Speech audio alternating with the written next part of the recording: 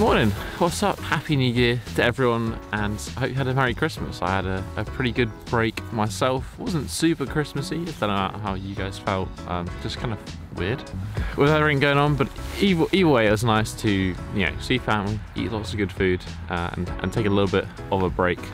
Although ultimately, I spent most of my Christmas holidays doing this. As you can see, I am filming pretty much all of this, so hopefully there'll be some good videos on that one. I'm kind of excited and kind of just figuring out the best way to film it. Today's video is about new year, new me, 2022 goals. I would encourage you all to set some goals for this year. It's good to have some sort of focus and understanding of where you want to go to. So I was just going to chat about that one.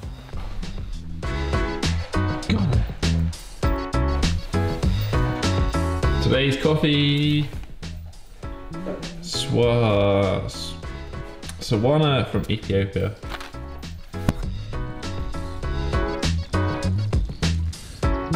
Molly is making all the gains. She's actually had a 400% body weight increase. I mean, on the bulk. She's small, but not quite as small as she was. On to goals. First question for you. Do you have any goals this year? I'm sure you do. I'd just be interested to see kind of what people are working on this year, what your reasons for it are. Yeah, just let me know in the comment section down below. I do have a couple of comments that I want to share afterwards, just like in terms of setting goals and kind of how to approach things, because oftentimes, as I'm sure all of you are well aware, when it comes to bodyweight training, some of these things, they're not going to happen in a year. They're probably not going to happen in 2 or 3 years, but it's important to work towards them progressively. So I'm going to keep this short and sweet because essentially I've only got 2 goals this year. Number 1, straddle planche. We're going to talk more about that in a second because I feel like that's been a goal for the past 5 years. I'll explain it. Number 2 is double body weight back squat. So 180-ish kilo back squat. That's literally, that's my only 2 goals for 2022. That's kind of it, and I apologise because this is a topic that I've talked a fair amount about, and that is less goals, more gains. Ultimately, we have to think about the said principle, specific adaptation to imposed demand. We need to be specific, we need to be focused. The less goals we have, ultimately the better progress we're going to make in those things. Doesn't mean that you can't work on the rest of it. I would generally apply like a 70-30 sort of principle, 80-20, but 70-30, you kind of need a bit of effort for the other stuff. 70% of your effort goes into the few goals that you do have. Really, you know, everything is built around that, but there's still consideration for, you know, maintaining balance, having a complete practice, working on the other aspects. But yeah, let me talk a little bit as to why double bodyweight back squat and why, I mean, I think we know why planche, but I want to at least explain kind of where I'm at, both for my own sake, so I can look back on this video and see how I've progressed over the year, and also potentially help you guys out, because working towards those advanced skills, certainly if you're not set up for it, myself being 6'4", tall, heavy, it needs to be done in a little bit more consideration than other things. So let's talk about planche first.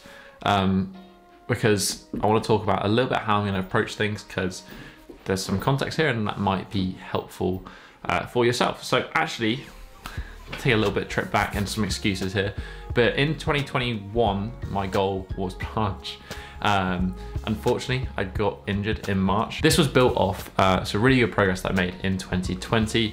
The combination of training the one-arm handstand, my shoulders in general were feeling really solid.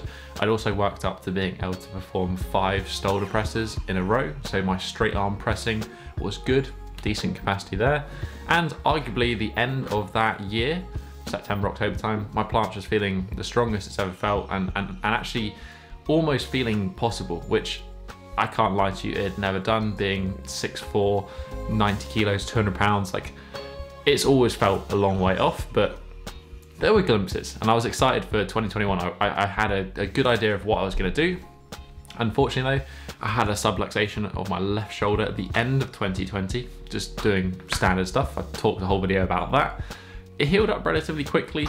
I thought it was certainly more recovered than it was. I didn't really give it the chance, and then when I went into heavy planche training at the beginning of 2021, it didn't take long for that injury to rear its head and I had an infraspinatus tear on that left shoulder, which ultimately meant I spent most of last year simply rehabbing that and getting back to the point that I was beforehand. And currently speaking, I feel that I'm roughly there. And that for me is kind of the important part, because I don't feel that I'm quite at the point, certainly at the beginning of this year, where I can go straight into heavy planche training. Like, it's just not gonna work out for me. I'm not quite in the position that I feel that my foundations are ready for it. So to put that into context, at the end of 2020, I was doing like 5 freestanding handstand push-ups. I could do 5 shoulder presses. So my general capacity to push, the strength of the shoulders, the traps was higher. Currently, I can probably do 2 or 3 shoulder presses, and I can do 3, maybe 4 freestanding handstand push-ups. So that kind of, to put that into perspective, that's kind of where I'm working towards. I'm still going to be focusing a lot on handstand push-up, simple straight arm pressing stuff, shoulder pressing, etc., before I really get heavy into the planche stuff. It's very, very important. Vastly underrated is just building a base. Everyone wants to jump into the fancy stuff. Nobody wants to do the boring stuff and create that foundation. And ultimately, you know, as I said, I'm saying this from experience. I've done this. I spent just like 2 to 3 years of making no progress, doing a lot of training, but making no progress because I didn't take the time to just get those basics a little bit stronger. It's usually not technique. It's usually not the skill itself most of the time.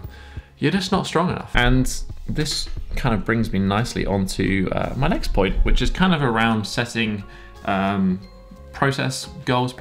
So something on the way towards the main thing that you want to achieve. As I said, sometimes where we are now to where we want to be, there's a gap. We need to fill it with something to keep ourselves, you know, understanding where we are in that process, but also as an element of just for mental satisfaction and keeping yourself motivated. On this note, a few examples of things that might be helpful to you. Remember, this is going to be based on my opinion, my coaching practice. Doesn't necessarily mean that it's true for everyone, but hopefully it helps you, maybe informs you towards some of your goals. So first, people who want to work on the one-arm chin-up. We'll say pulling strength in general, but we'll go one-arm chin-up first. I think pretty much everyone should work towards 10 to 12 chin-ups as a base level of conditioning.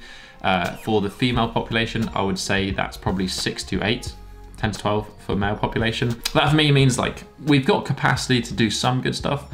Then from there, I would maybe even take it further and aim for around 30% additional weight.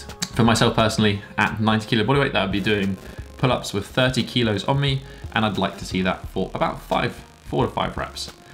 That is a super solid level of pulling strength that I think would serve you well if you wanted to start training one-arm chin-up or front lever. This 30% for 4 to 5 reps also applies to female athletes as well.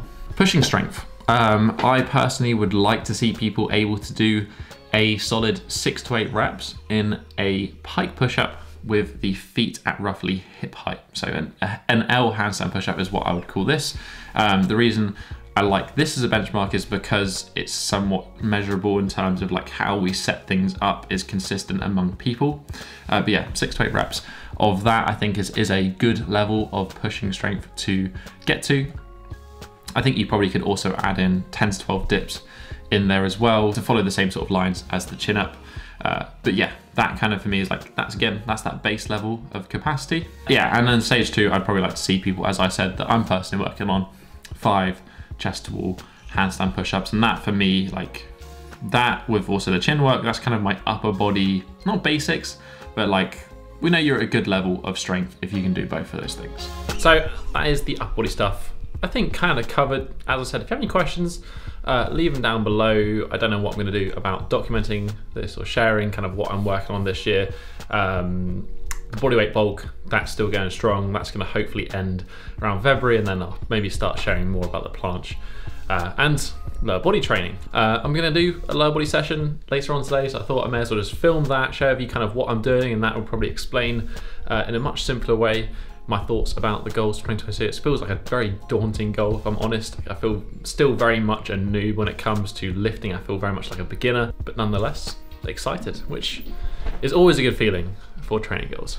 So as for the leg training, today I just kind of wanted to illustrate where things are at for the goal, as I said, which is double bodyweight squat for the rest of the year. So I've been back to squatting and doing some weighted leg training pretty consistently now for like the past 5, maybe 6 months. Started off pretty light and kind of working back into it. And to be honest with you, I'm feeling strong. And as well as that, I've been working the natural hamstring curl as well, with the goal of getting a full Nordic. Obviously that's massively down to hamstring strength, but I think it's also supportive of that overall goal of a 2 times bodyweight squat. I didn't really list it in my goals for 2022, certainly is a goal at the moment, but it's again, similar to that 5 handstand push-up, 5 shoulder presses, it's a stepping stone towards back squat. Having a natural hamstring curl doesn't mean you can squat 2 times body weight, but it's certainly gonna assist. At the moment, I've got the full control of the negative all the way down. I can do partials with not much, but certainly the full range of motion rep doesn't feel possible yet. As for the squat, I actually haven't tested a 1 rep max of a squat for probably like 5 or 6 years now. Really, since I stopped doing powerlifting and started doing bodyweight training, I haven't tried one. I'm pretty sure even back then I had about a 200 kg deadlift, but my squat never really surpassed about 120 kilos. So I was like, you know what? If I hit 120 kilos, I'll be happy. Up until this point, I've been doing sort of working sets of around 100 to 105 kilos for sets of 4 or 5. That's kind of where my working range has been. So I was just gonna see what happened. I eventually ended up working up to 125 kilos for a pretty solid single rep.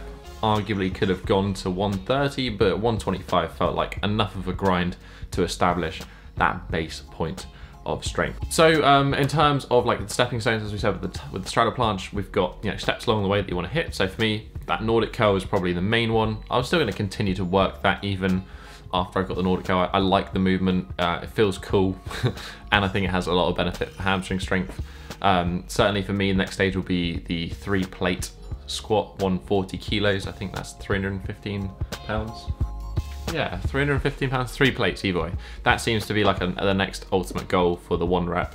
And then from there, I don't necessarily have stepping stones towards that 180. I'm just gonna ultimately like keep working up and building up reps and kind of see where things happen at the end of the year. I think probably if I was to set any goal on my leg training, it's just to maintain consistency of doing it throughout the year. Because ultimately, progress comes with consistency. And alongside that, obviously, I want to stay flexible as well.